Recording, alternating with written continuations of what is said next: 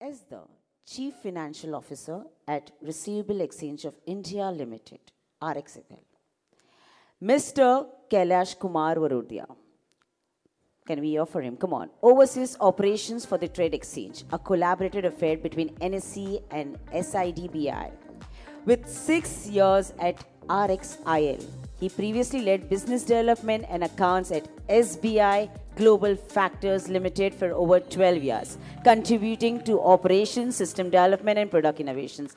With a career spanning of 20 years, that's almost 2 decades, 20 years in the banking industries and 18 years of experience specifically in factoring services. Mr. Varodia holds accolades, yes, including the CFO India CFO 100 2022 Role of Honor Award. Come on, he was also awarded as a Role of Honor Award, so congratulations. A commerce graduate from Mumbai University, he is a chartered accountant and holds an MBA, CFA, ISA, and CA. IAB qualification. So he's multi-talented. So ladies and gentlemen, put your hands together for one and only one, Mr. Kailashkumar Varodia. Come on, everyone. So thank you so much. Thanks, ma'am. Yeah. Good morning to everyone and congratulations to all the winners. And again, there will be a few more awards ceremonies. I think Anandji has already made my job easy. You know, he explained about the requirement of the capital and the role played by the debt. And when it comes to debt, the interest, which is basically eating our profit, correct? So my name is Kailash Varodia. I am from RXIL, Receivable Exchange of India. It's a trades platform, trade receivable discounting system. In simple word, it is a invoice financing or a bill discounting platform. Mr. Anand touched upon that what is the importance of the capital as far as the own money is concerned, correct? So you are infused capital, you are starting the business and you are starting the goods. But what about the working capital? Yeah, what about the working capital to run the business? And whenever you are actually supplying to a bigger corporate or a large corporate and there's a credit period and your money gets stuck, so then how can you run your business? So trades is a solution for that. Before I go into trades, let me just give you some insight or some, I'll say, figures with respect to MSME contribution in India. So India, MSMEs are there as per 2015 and 16 records, 6.3 crore MSMEs. And now you are aware, all our MSME entrepreneurs over here. In the Udyam also, now Udyam is compulsory for the MSME. We have almost 3.2 crore MSMEs registered in Udyam, correct? 30% contribution of the MSME comes to the GDP of India. And GDP of India is around 372 lakh crores, which is, so that means MSME contribution is more than 75 lakh crores, correct, in Indian economy. Indian economy is now marching towards $5 trillion, correct, 2016. Everyone, this news is get flashed and MSME plays a very important role because 30% comes from the MSME, correct? But the biggest challenge the MSME is facing now is the fund access or the liquidity which supports their business. So micro starts and then their aim is to go to small and small to medium and medium to large. So one of the issue or one of the challenge what MSME face is the funds, the working capital. One of the study in last year by Game and Dun & Bradstreet that the MSME, even though MSME there is an act that MSME should get payment within 45 days, correct? Everyone knows this, correct? MSME should get payment within 45 days. But you really get within 45 days? No, correct? So one of the studies says that there is 10,70,000 crore, 10,70,000 crore. There is a delayed payment. This is a last year report by Dun & Bradstreet. There is a delayed payment of 10,70,000 and out of that 85% pertain to MSME micro and small. Correct? And this micro and small, and you are aware, you have more knowledge than me with respect to running your business, correct? You normally have 1 month cash reserve to support your business, correct? So what trades do? Trades basically provide the liquidity against your receivables. So how trades come into the picture? So it is basically RBI initiative. RBI started this initiative around 8 years back, and we are there in the operation from last 6 years. The whole concept of trades coming into picture, or why RBI started that, is to support the MSME, to avail or to make the finance available to the MSME against the receivable they supplies to a corporate. So there are various schemes by government, for a startup, for a capital. So many things are there, but there is no scheme by the government that the MSME get the receivable finance based on the strength of the buyer. So we take example, small example, ABC supplies to, say, Mahindra's. Big buyer, they will make the payment on, say 45 days, exactly on time. But at 45 days, the MSME has to, get the funds from their own, either from their own or from their bankers, correct? And it's not that easy to get the funds from the bankers when you don't have a proper collateral or a good collateral kind of thing, correct? So the whole objective of the RBI is to bring the technology and the transparency and the convenience for the MSME to get the funds against their receivables. Based on the strength of the receivables, they get the funds. So how it works basically, in simple way. So we are trades exchange. Okay, we are a platform, we are fintech. Everyone uses Flipkart and Amazon, correct? Everyone uses Flipkart and Amazon. 10 years back, how many was aware about Flipkart and Amazon? One, correct? We used to go to shop, buy this. Suppose I have to buy shoes, I go to shop. And whatever, if it is Bata, they will give you 10%, 5% discount and you get the shoes. But now coming into Flipkart and Amazon, it brings a marketplace. There are many people who offers the discount 30%, 20%, 25%. So you get a better rate. Convenience, easy access, and price discovery. Correct? That is the whole intention of trades. Correct? So let's example, ABC supplies to Mahindra & Mahindra, 45 days is a tenure. Correct? ABC is registered on trades platform. Mahindra & Mahindra is also registered on trades platform. So, and in any invoice financing scheme, you need buyer, seller, and financer. Correct? We already have some 60 odd financer. So ABC supplies to Mahindra & Mahindra, 40 days is a term, 45 days is term, and the worth is, say, 10 lakh rupees. Now Mahindra is going to pay after 45 days. Take example, say 10th of February.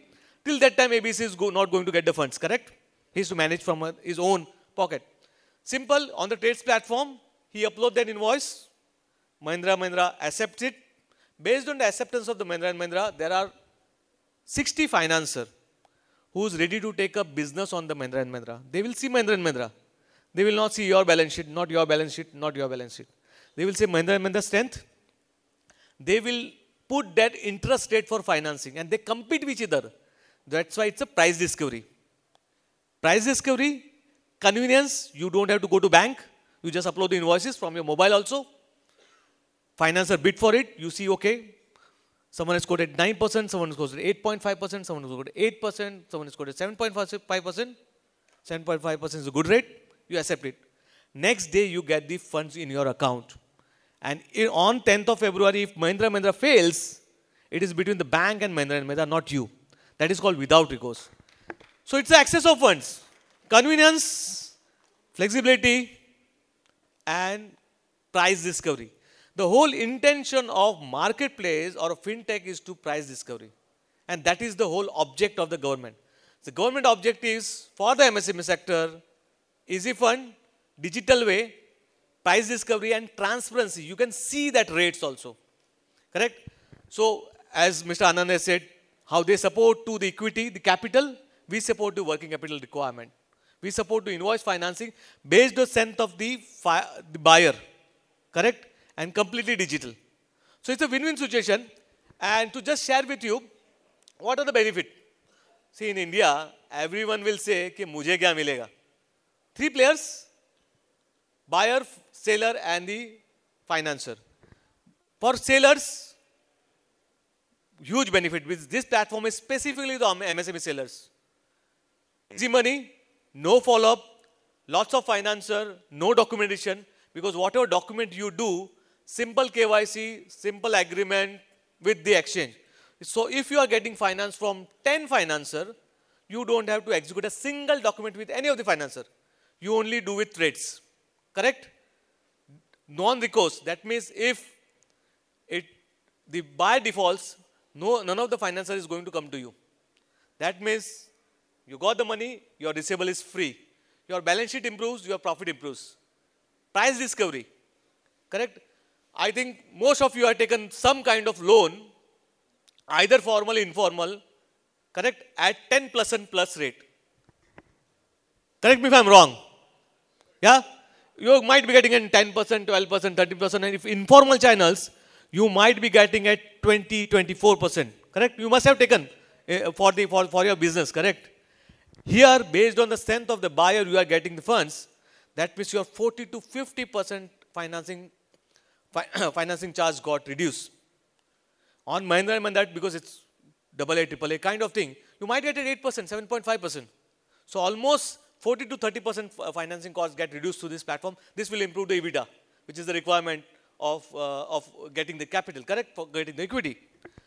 So for MSME, it is completely win-win situation, correct? But then buyer says, "Ki boss, mujhe kya mil raha hai? Why should I come?" For buyer also, because if they want to have extended terms, because बहुत बार ऐसा होता है, buyer is good. You have 10, 15 years of relationship. But उसका खुद का fund management में भी issue होता है, correct? So he delays. So buyer can also have extended credit period terms to this platform. And because there is a competition, you get a price discovery. Correct? Supplier के साथ उसका relation अच्छा होता है. Because if you are a good supplier, he wants to retain you. But because you don't get a finance, you supply might be 1 crore, 2 crore in a month. But if you're a good supplier and you have a production capabilities, you can supply 4, 5 crore also if you are getting the finance, correct? So these are the benefit for the financer. Now for the, buyer. For the financer, because to encourage this, the financer to come more on the platform, the government has announced that whatever financing they do on a trades platform, it qualify for the priority sector lending benefit. So every financer have a target to fund to a priority sector lending like agricultural, MSMEs, export. So this qualify for the priority sector lending benefit. So they got a very good rate over here. Second, because they see this is a business opportunity. Take an example, if Saraswat Bank wants to take an exposure on Mahindra & Mahindra, Mahindra & Mahindra will not entertain, correct? He might be busy with State Bank of India, ICICI kind of thing. But on this platform, Saraswat Corporate Bank can take a business on Mahindra & Mahindra because it's completely with recourse to Mahindra & Mahindra. Quality business, he can cross-sell his product. And one of the biggest benefit for the financer is that he get a ready-made business. Now, 10 people, 15 marketing people run for the business. Here he is getting the ready-made business. So it's a win-win situation. Now, to just share with you few, I know that I have a limited time. Okay, to just share with you how much we are doing. We have done, in last 6 years, we have done 2,30,000 crore of financing on a trades platform. 2,30,000 crore of trades finance on the platform. We have catered to more than 65,000 MSMEs, more than 3,500 buyers, and plus 63 financiers. Okay, huge opportunity. And actually, to be very honest, this platform actually picked up in COVID. When COVID, everything was on standstill, correct? Everything was at our home, correct? This platform has really worked well. You must have aware that how the financial crunch was there, correct? In last 2 years, we have done 1.5 lakh crore of financing, not 2 years, in 18 months. Every month, we are doing 4,000 crore of financing on a trades platform. And this is really good helping for the MSME sector. 3.2 crore MSME, only 65,000 is taking the benefit of it. Still, we have not scratched the surface of it. There is a huge opportunity. So my request to all the MSMEs to create the awareness about this trade receivable discounting system, invoice financing for the MSME sector. This is specially designed by RBI to help the MSME. Many of the people are still not aware about this receivable discounting system, which will help to improve their EBITDA, to get their working capital requirement, and to infuse the liquidity into their business. With this, thank you all. And again, congratulations to all the winners.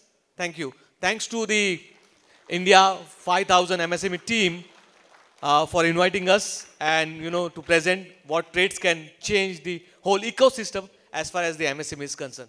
Thank you once again. and all the best.